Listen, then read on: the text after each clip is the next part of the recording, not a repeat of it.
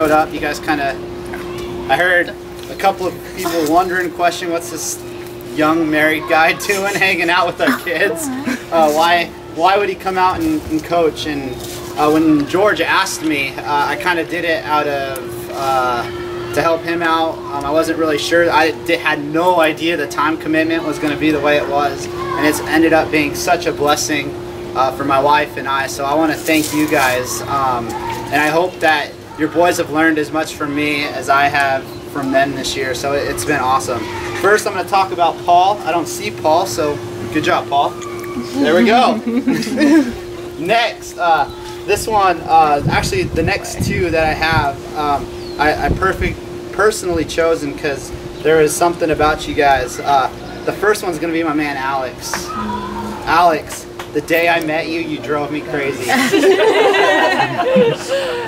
Yeah, dude, come on up here, buddy. The day I met you, I did not think you were going to make it to the end of the season. I had the shovel in the back of my truck ready to go. Everything I asked you, you had a smart, witted comment, and you were just backhanded at me. And the reason why I love that is because I was looking in a mirror of myself when I was your age. I always had something smart to say back, a reason why I wouldn't run, a reason why I wouldn't do what the coach asked, and the toughest part about it is you were always right. So one of the things I cherished most about you this season was you started listening, and when you did that though, I watched you grow as a baseball player, and I watched you grow as a person. So if I can give you one word of advice, is even though inside you may always have an answer or something, continue to listen and continue to grow. And I am so excited to see, as a man and as a baseball player, what you turn into in the next few years, because it's going to be super exciting, and that's one of the awesome things I saw this year from you. So Alex, here you go, my man.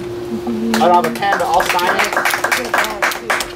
So here we go. Oh, here's the pen. Yeah, goodie bag. Oh, goodie bag.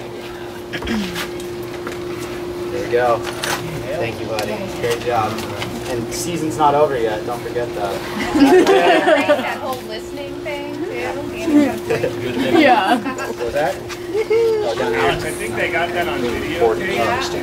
Oh. So Shoot. I didn't know there was an X for Martin's spot. Yes. You nailed it. I mean, I couldn't have. I do motivational speaking for families if you need. Is it fine now? Hey, my next guy, I personally handpicked. Nicholas, get up here, buddy. Bring the Dude. Nick, the day we saw you at tryouts was awesome. Here's a kid. If you guys did not know this, Nick had never played organized baseball until this year. He showed up, and I don't even think you knew which hand to put your glove on. I remember the first practice, I said, Nick, run to first base, and he just stared at me. Looking at me like, which one is first base? And he went, and you stood on home plate, which, after I got to know Nick, that makes sense. That would be the first base. One of the greatest things about Nick is when you ask him to do something or you tell him to do something, he analyzes it to a T.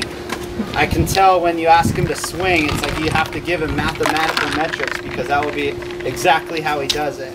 And one of the greatest things about you, Nick, is you do every single thing that we asked you to the exact way that we asked you, and as soon as you did it. As soon as we asked you did it. And that is, you don't even know how big of a quality that is in somebody. So one of the things I loved most this season, you have grown, I would like to say 100% in baseball. I need a bigger number than that. Like tenfold, 537.2%. Flex? Yes. I'm going to go Google that, but exactly. And so when Coach George and I sat down at the beginning of the year, our goal for you was just to get you to be able to catch and throw and to do the skills that a normal kid could do in baseball. With not us, but you've turned yourself into a baseball player. You can go play with all your friends and in leagues and compete, which is awesome. I never saw that happening. So Nick, congratulations. It was so much fun having you this year. And we look forward to seeing you next season. Thank you guys. Oh. No. The bottom's at the bottom. I grabbed it off the bottom. Okay. Are you sure? Is there a name on the bottom? That's it. That's one. Yeah, I took it off there and set it up there. There we go. All right. I'll do what I can.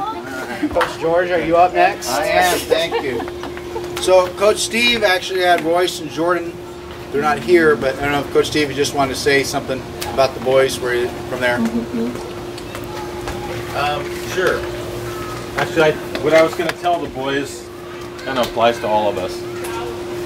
So, I wanted to thank Coach George for inviting me to coach with you guys this year. It was a pleasure and an honor to be able to coach with you. I coached my boys when they were going through Little League.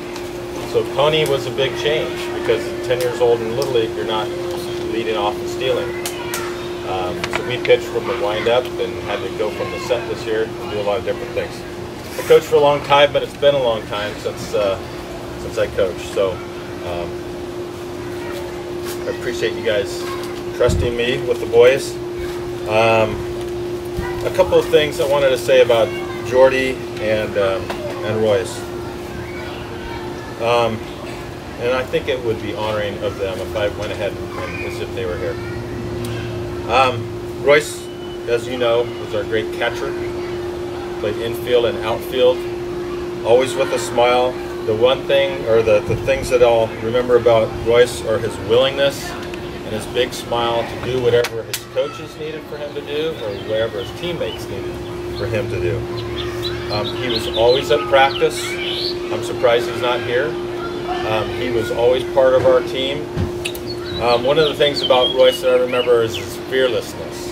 He would get up there, whoever was pitching, and he was never backing out of the box. He never backed away from any of the hard pitchers. He took them all on as a big challenge. Royce probably swung the bat as hard as anybody on our team and hit the ball with the most velocity and as hard as anyone. In fact, he was smashing the baseball and we got onto some smashed potatoes and then it turned into tater time. So whenever it was time to hit, I'd ask Royce what time it was, and with a big smile he'd say, "It's tater time." Royce, even though he played catcher a lot, and infield and outfield, and he was very adept at playing the outfield. He's a big kid, a little hard to get started, but once he got started, tracking down a fly ball or going after a ground ball, very athletic and very skilled. I asked him one time when he was getting his catcher's gear on what position he liked the most, and he said pitcher.